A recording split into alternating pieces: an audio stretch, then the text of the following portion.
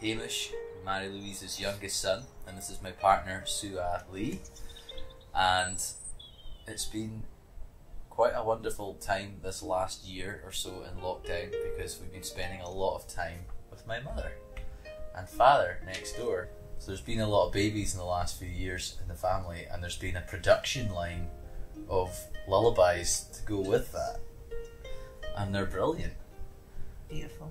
And Mum was recording them herself on her phone, but I just booked her into Ian McFarlane's studio in the old Laundry Studios in Glenfinnan, and we got her to record the whole lot, and then she recorded another 10 songs.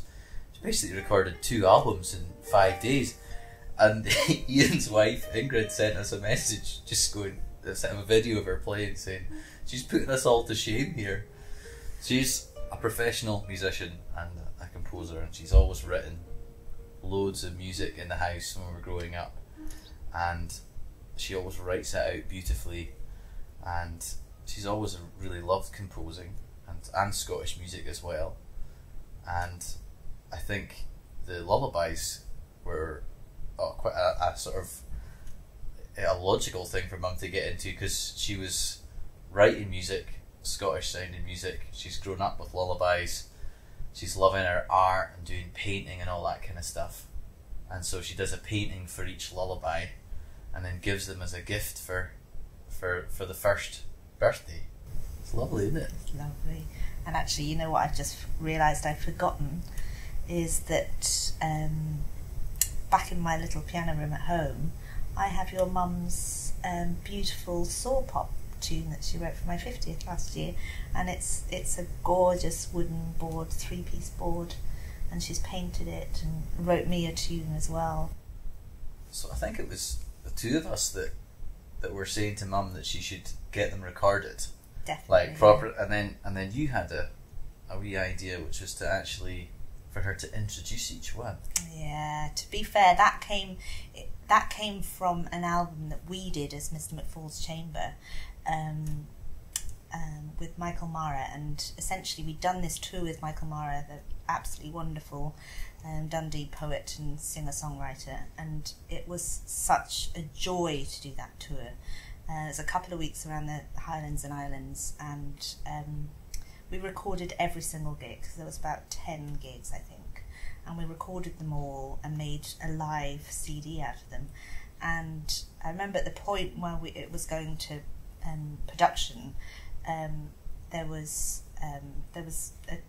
talk about how to do it, and what I remember saying, the thing I loved about all those gigs were his introductions, because they were pitch perfect every time. It was comedy, it was touching, all these introductions. So we ended up I totally insisted that those introductions went into the CD, and everyone agreed. And so yeah, and for me that's one of my favourite bits of that album, are those introductions. So I said to Marie-Louise, you must do a little introduction to explain who the people are, and the story behind just who the child is that you've written a song for. Because each lullaby has got, there's like the one for Amber, I think, and she was born on a supermoon, I think, and so there's like everything from the artwork through to the way that the music is written all ties in with that, and it's really lovely. And it's so much part of the music. It's not so. Whoever's listening, it helps to have a bigger picture, because the music's only one little bit of it. Yeah. But if you have the backstory, and then you understand why the words are there, and even just to hear Marie-Louise talking us through what they are, it's just exceptional. So, but her mother was really, my granny Margaret Cumming, my mum's mother, was brilliant at spoken word. She did amateur dramatics, she did poetry reciting, she was great on the Burns poetry, and she had loads of things off by heart, and she's passed that on to Mum, and also Mum's wee sister Kirsten.